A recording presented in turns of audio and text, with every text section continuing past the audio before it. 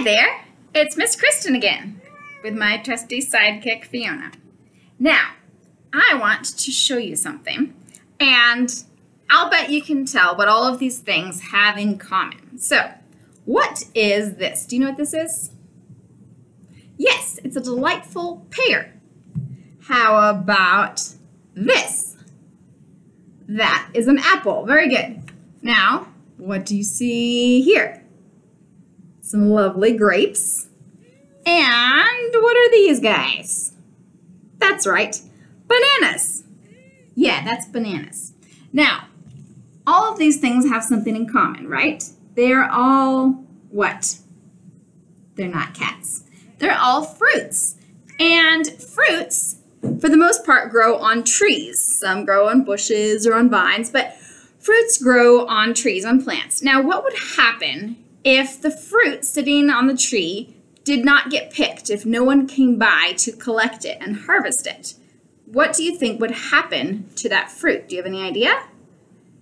If it didn't get collected, if it didn't get picked off of the tree, it would kind of just sit there and rot. It would get all brown and mushy. I have a couple of grapes here that look a bit like they've been kind of smushed and rotted and nastified. So if fruit just sits there, bananas also, they'll get brown and spotty.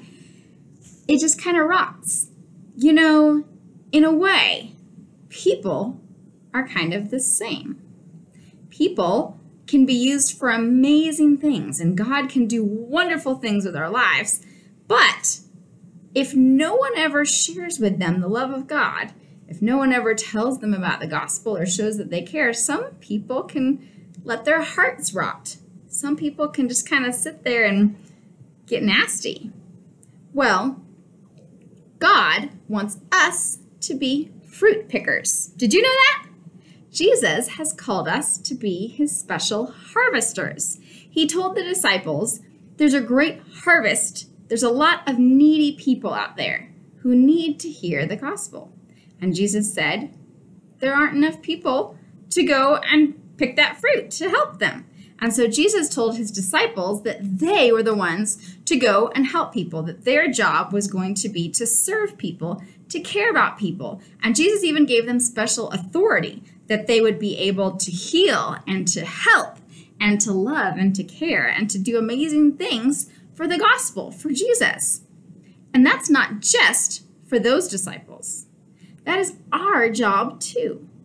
Jesus calls us, and he wants us to show his love to one another. He wants us to share the good news, because if people don't hear about how much God loves them, they won't know. And if they don't know, well, then they can't do wonderful things for God. And if they don't know about the love of Jesus and what he's already done for them, then they might as well just be sitting and rotting. They'll be sad, they'll be lonely, they might even do things that are harmful. But if they know what God has done, if they know the good news of the gospel, well, then they hopefully will want to go share that with other people and make an even bigger harvest and help other people become disciples. And it just goes on and on and on, and it spreads and spreads, and then the love of God spreads everywhere. Well, that's what we pray, and that's what we hope, and that is our amazing job as Christians, is that we get the job of sharing God's love and of helping other people. We get the job of plucking them off of the tree so that they aren't just sitting there sad, but encouraging them and loving them.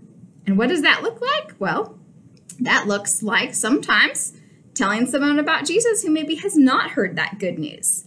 And sometimes it's how we live, because maybe they've heard the good news, but they don't quite believe it, or they don't quite understand it, or they don't think Christians are really all that great. Well, if we show by how we live, by being loving, by being caring, that can communicate wonderful things to other people.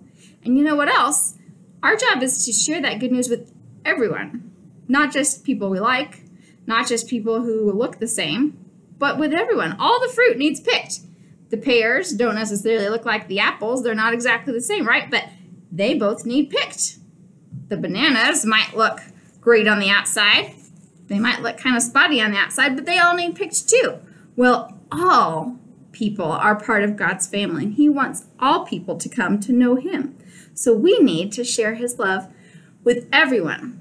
People we get along with great, people maybe we don't get along with so great. Our job is to share that gospel, to spread that good news, and to spread God's love. When we do that, we can heal hearts. We can keep people from just rotting on a branch, and we can help them to be used, to be shared, and to love others as well. That's a great, fantastic task that we have. And it takes daily looking out for those opportunities, looking out for how you can smile at someone in the grocery store. Even if you're wearing your mask, you can smile with your eyes and people will figure it out.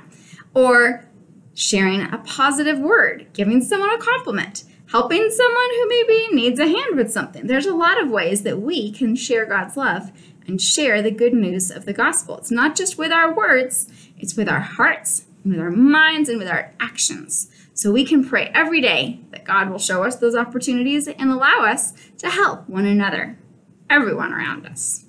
Why don't we say a prayer right now, and we can ask God to help us do that.